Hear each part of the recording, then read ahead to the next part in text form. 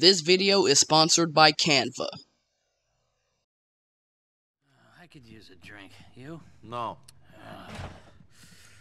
Oh, the motherfucker thinks he can drag me down. What's wrong now? Oh, man. Sure. Listen, where to begin? I don't know. Let me put it like this. If a guy makes a mistake, should that ruin his life? Now, people don't understand how life is. Life is like a bowl of fruit slowly rotting in a hot kitchen. I don't give a fuck about the life lessons, friend. What do you want? I'm a good guy. He's got it all wrong. He's got but one stain on my character, and I'm finished. I want to make a difference. What? Well, I suppose there has to be one in every family. So what makes Francis McReary the black sheep in a family of black sheep? As the second eldest and heir to the McReary crime family, Francis has long since proven that he would instead not represent his crooked family name. But does that make him a saint? No. As much as he wants to deny it, his hypocrisy puts him on a different level of crooked. If his ideologies of things needing to be either his way or the highway don't first. So today we'll dive into the deceptive mindset of the two-faced McReary to see just how sticky his slime really is. Born in 1963, Francis started off as an altar boy, growing up in an Irish Catholic home. He was never on good terms with none of his siblings because, unlike his brothers, who are all at the very least honest about their demons, Francis was always less sincere about his.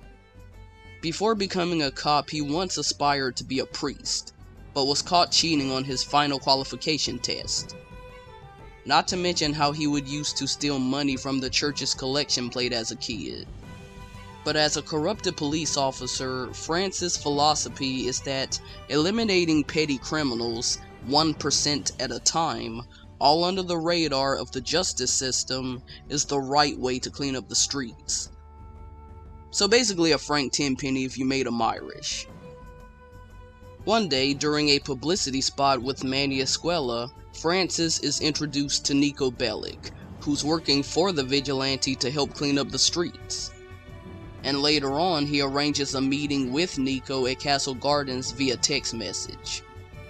It is there that Francis reveals knowing everything about his wrongdoings, and blackmails Nico into doing dirty work for him in exchange for Francis condoning his crimes. All of his jobs to Nico are essentially helping Francis to protect his squeaky clean cop image by getting rid of any and all trying to expose him. One of them being a blackmailer with photo evidence against him. The other being a lawyer known as Tom Goldberg, with his own evidence against the corrupted cop. And last but not least, two drug dealers, one of which the player could either choose to kill or spare, who threatens to snitch on Francis to the cops. Francis eventually learns that his older brother Derek is back from Ireland. He freaks out as Derek intends on exposing his corruption to the press, not just out of spite, but in exchange for money. Not wanting anything to stand in his way of becoming the commissioner of the LCPD, he blackmails Nico into killing Derek. While Nico gets set up, he meanwhile organizes a meeting with his brother at a park in Lancet, and as the two reconnect, the player must make a choice. If Francis is killed, he is buried at the Colony Island Cemetery, after everyone survives the Albanian mob ambush. If Derek is killed, Francis will pretend to grieve over his brother and presumably becomes commissioner. But Nico isn't done with him just yet. He decides to exploit the corrupted cop for his services by blackmail, to which Francis begrudgingly goes along with. His service to Nico is keeping police attention off of him anytime he gets in trouble with the law. A service that's only useful up until story completion.